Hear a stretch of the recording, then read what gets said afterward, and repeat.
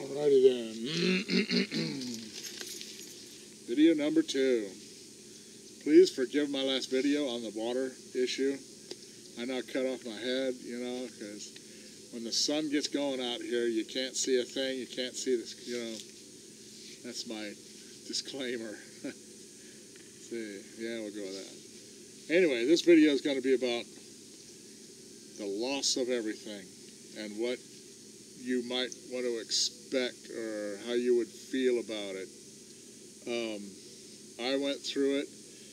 I didn't really lose everything. It's all still intact and somewhere. But the thing is, we've had, it's the Nevada desert. And here's another thing that is unique to me, my channel, and where I live, is that no one else that I've seen lives in the desert and is trying to do prepper, survival, desert crafting. Because there's bushes out there, but that's about it, Weeds and trees, no. You'd have to really, if you ain't you gotta water a tree to have a tree. There ain't no just tree growing. So it's kind of unique. This is what I'm going to tell you. I had to leave the trailer. I ain't going to call it nothing else anymore. And having left that, I can't leave things running. There's no cooler. The house has been up there, and 105 is probably 150 degrees in that house right now. Because it got up to 105 today, and 108, 9 a few days ago, and we're reaching the whole 100 and somethings here. The next few. Now here it's going to get hotter. Now that is kind of it's not normal. First of all, it came on later, a good month and a half later. These high temperatures, and usually it's 100 and teens. 112, 115 is a normal day out here. But that's not happening anymore. That kind of thing. Now in Vegas, because they got their cars and the asphalt and the heat island effect, they get those kinds of temperatures.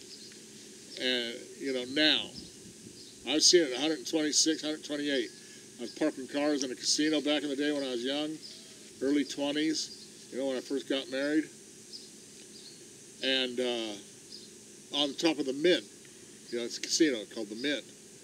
They have this big frame that's time and temperature. I sit there and watch it get 126, 128 degrees at that sucker. And it was many, many, many stories tall on top of the Mint. There's some that are familiar with it. Anyway, that stuff just baked ass up there. I've had canned goods up there. I got all that. The grains and powders and flours, and it's got to be, it's got to be destroyed. And that's another thing you got to consider, If you have storage, it has to be kept temperate. You think, I'm going to put that in my garage. Yay. No. You ain't going to do it. It'll get bugs. It'll bloat. Like I got a couple of cases of tuna up there. There's probably a couple of cases of grenades right now. They're gone. Who knows? There's another issue with that. I expected some help from a couple of people, close personal, family members, and I did not help me out. Expect that. People are going to, when you get down on your luck, and even homeless people and this and that, I had a lot of friends, and man, I got to something happened, it wasn't my fault, this and that. They'll still back away. Oh man, like they're going to get that misfortune on them, like catching a cold. Expect that. Expect that a lot. People will just shy away from you. There was a few people that helped me on my channel. I appreciate that. Thank you all very much. Those that had helped me through that difficult time, I must say, that helped. And my loved one. That helped. But don't expect it. That was all such a you're kidding me kind of thing that I was amazed.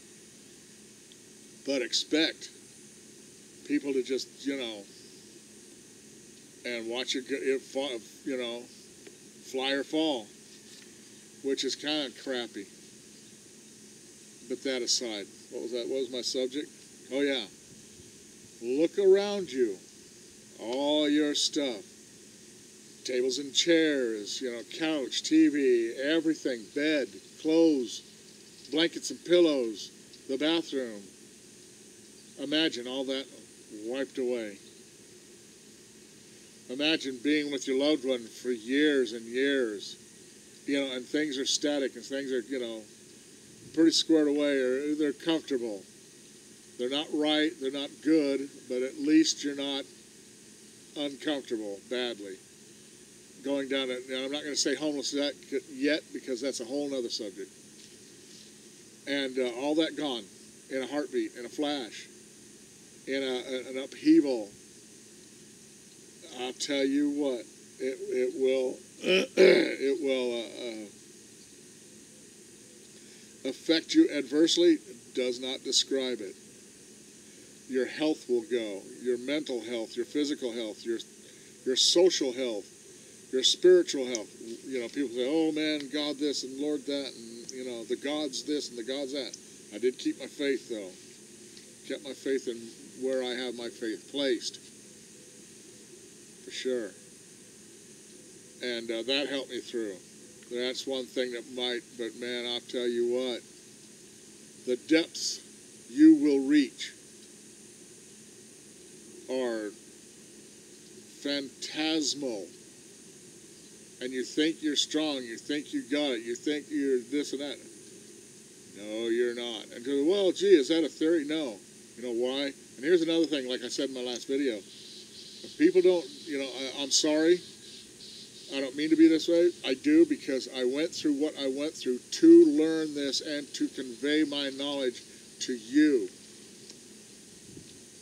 That being said, right, I got a little more lesson than I expected, but a lesson's a lesson, and to teach it is what what I am now. It's going to be terrible. You're going to go through crap you don't know, and to be uprooted like that, what you're going to go through is just terrible. Yeah, your mind will go, your health will go, because you just will not be. You think, I'm going to get up and I'm going to this. No, you're not. I'm going to this and that. I'm going to take care of that. No, you're not.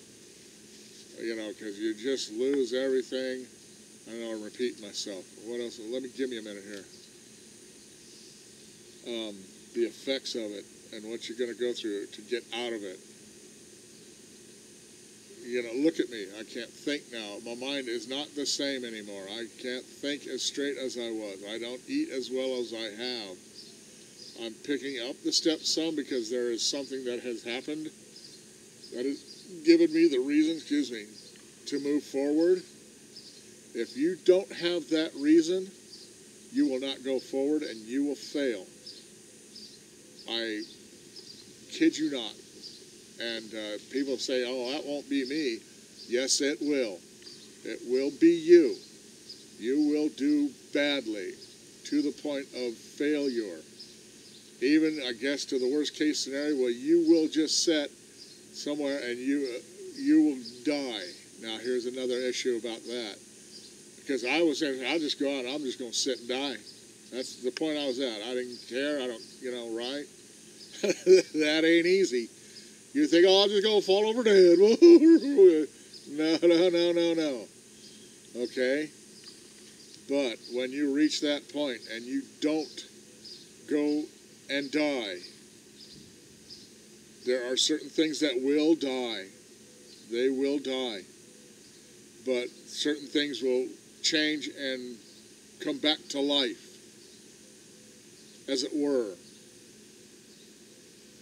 And you've got to be ready for that. You've got to expect it. And another thing, do something about getting people around you that will help you. Or like I said, you won't make it. You will not make it. The only reason I made it, and to be honest with you, I didn't make it, because I'm not Pure D White Cloud that was there. I'm not that man anymore. That man is injured unto death. And now there's this man. Now, when I get out of here, when I go do what I'm going to go do, hopefully, and that's another thing. You go through this, you won't take another thing for granted ever again. You won't sit there and say, oh, that's fine, because I'll be, I got this covered. I got something going on. No, you don't. You do not have it going on. Always think and always be prepared to be at the lowest level that you can imagine. I got the sun coming at me. Right? Always think that you will be there, because there will be times that you will be there no matter what you do. You will be there. Expect it. Train for it. Train your mind for it. Train your soul for it more than anything. Your mind can take a lot of things, but your soul can really get beat up easy. A soul is a tender thing. Your spirit is, it's like a loaf of bread, man. It can get squished easy into where them slices ain't going to come back like they used to. Know this and understand. You will be different. You will be that loaf of bread that got squished in the grocery bag. You're still bread, but you sure can't spread no peanut butter on them slices. Unless you take yourself, you get to a point to where you go and you bake another loaf of bread and you slice it up and you're new again. But don't think you won't, and don't ever think that you won't be in the position, that you won't be destroyed, utterly torn down, to the point where you won't be you ever again. Having said that, live by your wits and not by your worries, and always, always remember, the nicer you make it, the less you can take it. Always try to be a little tougher than the next guy. Just a little, rough on your edge. Always keep that rough edge. It helps. It helps. All right. Peace. Bye.